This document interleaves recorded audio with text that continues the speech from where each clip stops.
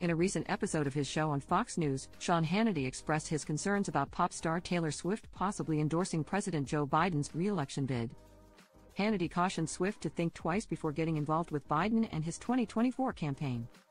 The controversy arose after reports surfaced that the Biden campaign was seeking Swift's endorsement for the 2024 election following her support for him in 2020. Hannity questioned whether the Grammy winner was fully aware of who she was aligning herself with. The Fox News host played a 2019 clip of Swift calling out the Soros family for their involvement in Scooter Braun's purchase of her music catalog against her wishes. He drew attention to the fact that the Soroses are well-known donors to left-wing and Democratic causes.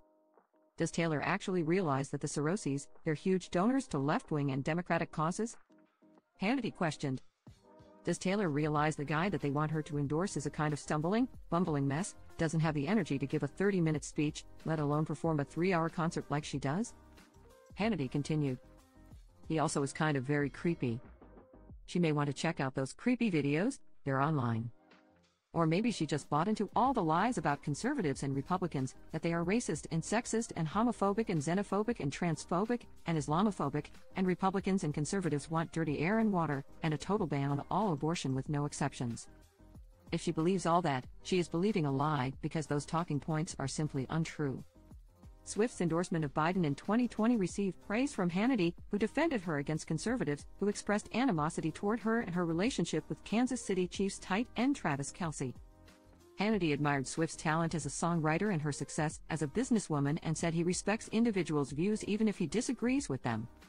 There are plenty of other people who are not pleased with Swift's potential endorsement of Biden in 2024. As OK previously reported, allies of former President Donald Trump have allegedly plotted a holy war against the superstar if she decides to support Biden once again.